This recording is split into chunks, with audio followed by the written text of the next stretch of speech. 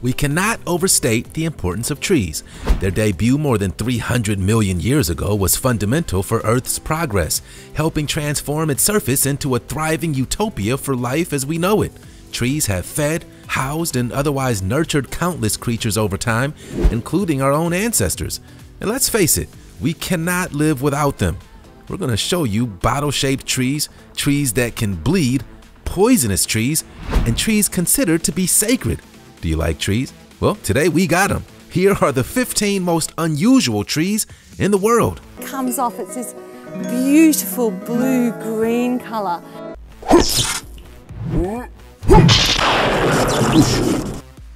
Number 15. Bottle trees of Namibia. Check out this curvy beauty. The bottle trees of Namibia are a species of plant whose name is derived from the 19th century Portuguese geologist Fernando de Costa Leal, who described the bottle tree during an exploration in southern Angola. This species can be either a shrub or a tree up to 20 feet tall and is characterized by the thick bottle-shaped trunk, which is almost branchless until the top. The branches are few and covered by slender thorns, and the leaves are covered with short hairs on both surfaces. You can enjoy the blossoms in the springtime when the tree is leafless, clustered around the tips of the branches. And just like all good bottles in the desert, it's full of water to help the bottle tree survive the desert-like conditions that tend to prevail in deserts. It's also full of poison. Yeah, this is not something you want to use to fill up your water bottles. But it does help the bottle tree actually maintain its hydration. The poison is so effective that hunters in the region used to smear the sap on their arrows just to add that extra sting. And yet no one calls it a poison dart tree. Go figure. Before we move on, if you don't smash the like button, subscribe, and click the notification bell today, the clown, will appear under your bed tonight. Number 14. The sandbox tree.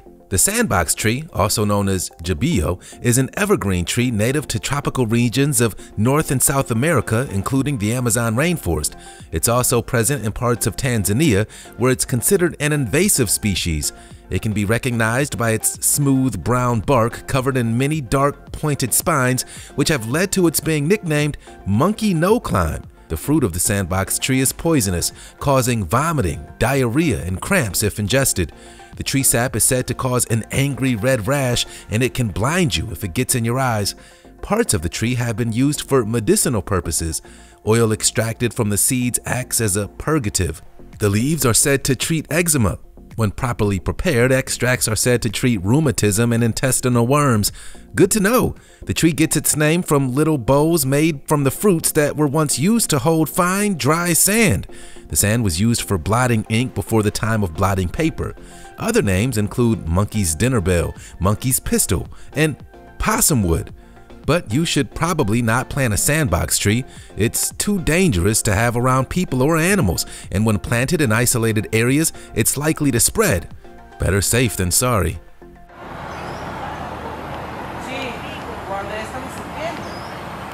Number 13. Traveler's Tree of Madagascar.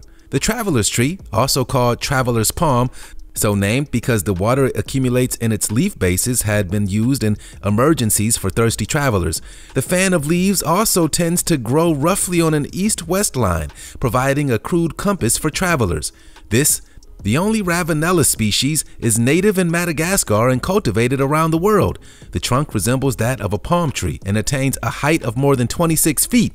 At the top of the tree there are large banana-like leaves with long pale leaf stalks that are arranged in a single plane to give a fan-like appearance. The leaves are 13 to 16 feet long, and each leaf base, shaped like a huge cup, can hold about a quart of rainwater. The large flower clusters contain unusual white blossoms, similar in appearance to the bird of paradise flower. Madagascar native lemurs seem to be the primary pollinators of this species of tree, though black lemurs, white-fronted lemurs, and greater dwarf lemurs have been recorded visiting these blooms. It appears that the black and white ruffled lemur manages a bulk of the pollination services. Thanks for the help, guys. Number 12. The famous angel oak tree. Southern live oaks are native to the lowland country of the coastal Carolinas in the United States and home to the famous angel oak tree. Its branches reach in all directions, with some driving underground and then growing back above the surface. Its name comes from the Angel Estate, owned by couple Justice Angel and Martha Waite Angel. However, local legends say that the ghosts appear as angels around the tree. The tree is now property of the city of Charleston. Recently, a plan for apartment development near the Angel Oak has been scrutinized and fought against by the SC Coastal Conservation League. They argue that the development would alter the underwater flow of the tree and clear the nearby forest whose root systems are intimately related with the Angel Oak. The fairy tale-esque tree is thought to be one of the oldest living oak trees east of the Mississippi River. Estimated to be around 400 to 500 years old, this southern live oak has survived a number of hurricanes, floods, and earthquakes. It was damaged by Hurricane Hugo in 1989, but recovered and continues to grow. It's probably good luck. Wow. Number 11. Skeleton deadfly trees. Located inside of the Namib Naukluft Park in Namibia in Deadfly, the name Deadfly is quite literally translated to mean dead marsh or valley, as it's located in a valley between two high dune peaks. It's found to be situated between the tallest dunes in the world, some of which even top the Empire State Building itself and are measured to be around 1,312 feet. While Deadfly is now a dry desert land, it once contained a flowing river and housed many trees and plant life in the middle of the desert. Once the desert ran dry around 900 years ago, the climate dried up. It said that it once was brimming with life and now only hosts the skeletons of the trees, which once reigned in the valley. Now the temperature is so dry that the trees left over cannot properly decompose, and the desert sun cooked them into blackened bones, never to vanish from the earth. Now all that remains are 900-year-old tree skeletons shaped in a white clay marsh, set against red rusted dunes in a brilliant blue sky. A forest frozen in time. And yeah, it's kinda creepy. Number 10. Avenue of the Baobabs.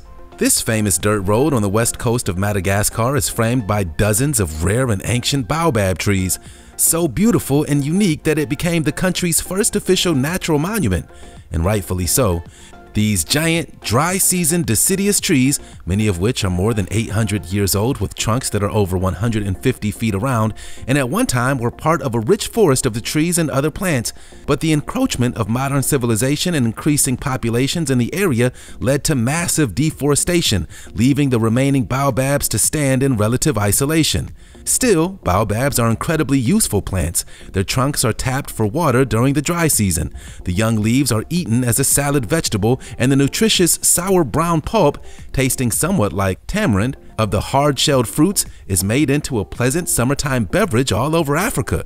So cheers, baobab trees!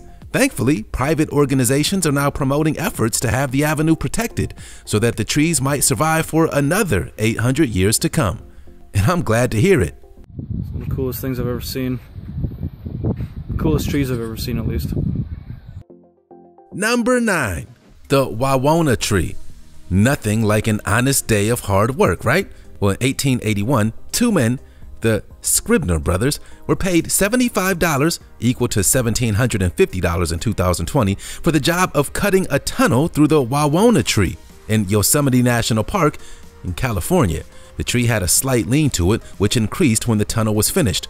It became a hugely popular tourist attraction, and many tourists and families were photographed going through it or standing in it. Smile for the camera. Construction of the tunnel through the wawona tree was part of an effort by the Park Service to help increase tourism in the age of the automobile. Nothing like quality time with your family in the car. Around this same time frame, the phrase scenic drive was introduced into the national vocabulary and a part of many familiar regular routines. But under a heavy load of snow on its crown, the wawona tree collapsed in 1969. The giant sequoia was estimated to have been 2,300 years old. When the giant tree fell, there was major debate about what to do with it. They ended up leaving it where it went down merely for ecological reasons, but it still serves as a popular tourist attraction, and it's now known as the Fallen Tree Tunnel. Number 8. Dragon's Blood Tree. A tree that bleeds? Yeah, we got you. In Arabic, it's known as the blood of the two brothers. The dragon's blood tree, with its crimson resin and dense crown of prehistoric leaves, is a beloved symbol of the Arabian sea island of Socotra and its parent country of Yemen. Of the 825 plant species found on Socotra today, 37% are endemic, meaning they live nowhere else. The islands play host to as many as 11 unique bird species, and over 90% of reptiles and mollusks are endemic too. So the dragon's blood tree only adds to the island's unique qualities. Offshore, multiple biogeographical areas converge around Socotra, creating an equally fertile marine environment. No wonder that in eras gone by, Greek and Arab sailors connected this peculiar and plentiful land with paradise. Some even regarded the land as part of the lost mythical continent of Atlantis. The dragon's blood tree looks right at home here. Once at the heart of ancient silk and spice trading routes between the Arab world, Africa, and Asia, the island lies in the middle of one of the world's most important oil trading channels. Number 7. Pando, the trembling giant. If you've ever walked through an aspen grove and seen hundreds of thousands of white trunks propping up a sky of silvery green leaves trembling in the wind, you may have walked right through Pando. The largest aspen grove in the world in Utah is named Pando, Latin for I spread out. In total, the grove of aspens covers 106 acres. It sprouted 80,000 years ago from a seed the size of a pepper grain and now supports almost 50,000 trunks, making it the heaviest living thing in the world. And one of the oldest. Aspens have the unique ability to produce genetically identical offspring through offshoots from their root system. In the fall, all the leaves in one grove will go from green to gold at the same time. This is because the entire grove is really just one massive root system from which many trunks have sprouted out, grown, died, and then are replaced by new trunks. The grove of 47,000 trees has remained for thousands of years, partially because the single organism has been able to supply trees at every stage of aspen's life, helping it to be resistant to external threats. 'Cause that's how Pando rolls, and I respect it. Number 6. Rainbow eucalyptus. Everyone loves a rainbow. So can you imagine we'd all love a rainbow tree, and people fall in love with rainbow eucalyptus at the first time that they see it? It's gorgeous. Intense color and fragrance make the tree unforgettable, but it's not for everyone. Although we can't really imagine why. Here are a few things you should know about these outstanding beauties. Rainbow eucalyptus is the only eucalyptus tree indigenous to the northern hemisphere, so it's super rare. It grows in the Philippines, New Guinea, and Indonesia, where it thrives in tropical forests that get a lot of rain. The tree grows up to 200 feet tall in its native environment. In the United States, rainbow eucalyptus grows in the frost-free climates found in Hawaii and the southern portions of California, Texas, and Florida. In the continental USA, the tree only grows to heights of 100 to 125 feet, but that's still a pretty big rainbow eucalyptus. Although this is only about half the height it can reach in its native range, there's nothing to be ashamed of. We just love the rainbow eucalyptus. Number 5. The banyan tree. A banyan tree is a fig tree that begins its life as an epiphyte, a plant that grows on another plant when its seed germinates in a crack or crevice of a host tree. Cool trick, right? The banyan is one of more than 750 species of fig trees, each of which is also pollinated by its own species of tiny wasps that breed only inside the figs of their partner trees. Also very cool. Banyans are the world's biggest trees in terms of the area they cover. The biggest one alive today is in the Indian state of Andhra Pradesh. It covers 4.7 acres and can shelter 20,000 people. That's insane. Banyans are ecological linchpins. They produce vast crops of figs that sustain many species of birds, fruit bats, primates, and other creatures, which in turn disperse the seeds of hundreds of other plant species. The first Europeans to encounter banyan trees were Alexander the Great and his army, who reached India in 326 BCE. The notes that they took back to Greece informed Theophrastus, the founder of modern botany, and ultimately led 17th century English poet John Milton to write in Paradise Lost that Adam and Eve made the first clothes from banyan leaves. So I guess the only question is, does this banyan leaf make my butt look big? Number 4. Wallamai pine tree. Once you accept that a common genetically identical stock can define a tree, then the absolute winner for oldest tree, or the oldest clonal material belonging to a tree, must go to the Wollemi pine. It may be more than 60 million years old. Here's where it will blow your mind. The Wollemi pine clones itself, forming exact genetic copies. It was thought to be extinct until a tiny remnant population was discovered in Australia's Wollemi National Park in 1994. The trunk of the oldest above-ground component, known as the bill tree, is about 400 to 450 years old. But the pine sprouts multiple trunks, so the bill tree's roots may be more than 1,000 years old. The Wollemi pine is classified as critically endangered and is legally protected in Australia.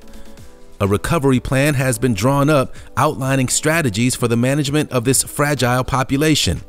The overall objective is to ensure that this species remains viable in the long term. Wollemi pines have also been presented by Australian prime ministers and foreign affairs ministers to various dignitaries around the world. It's a nice gift. So this is like one of my favorite trees. That's like Number 3. Vines of Wisteria. Remember Wisteria Lane, the scandalous suburban setting in the Desperate Housewives TV hit? The plant can be dangerous, like the women in that series. Wisteria is a long-lived vining plant with cascades of blue to purple flowers that look spectacular hanging from a pergola or archway in spring and early summer. However, this vine is a fast and aggressive grower, often reaching 30+ feet, and is known to grow quite heavy. Wisteria vines will work their way into any crook or cranny they can reach, so it's advised not to plant them too near to your home. Wisteria flowers are also beautifully fragrant, providing a feast for the senses. After flowering, a brown bean-like pod stays on the plant until winter. Blooms only appear on new growth. But remember, plant wisteria with caution. All parts of the wisteria plant contain substances called lectin and wisterin, which are toxic to pets, livestock, and humans. These toxins can cause anything from nausea and diarrhea to death if consumed in large amounts. Wisteria is native to China, Korea, Japan, and the eastern United States, and in Hollywood. Number 2. Sunland Baobab Tree. If you're a super tree hugger, the Sunland Baobab in Limpopo, South Africa, is a one-stop shop for finishing off your tree-hugging bucket list. It's one of the largest baobabs in South Africa, and at a whopping 72 feet high and 155 feet around, the widest on the entire continent. Besides its remarkable dimensions, the baobab is also one of the oldest trees on Earth. According to some estimates, Sunland Baobab is 6,000 years old. While there is some controversy regarding the age, carbon dating has placed the tree easily past the millennium mark, putting Sunland Baobab among the ranks of California's legendary sequoias.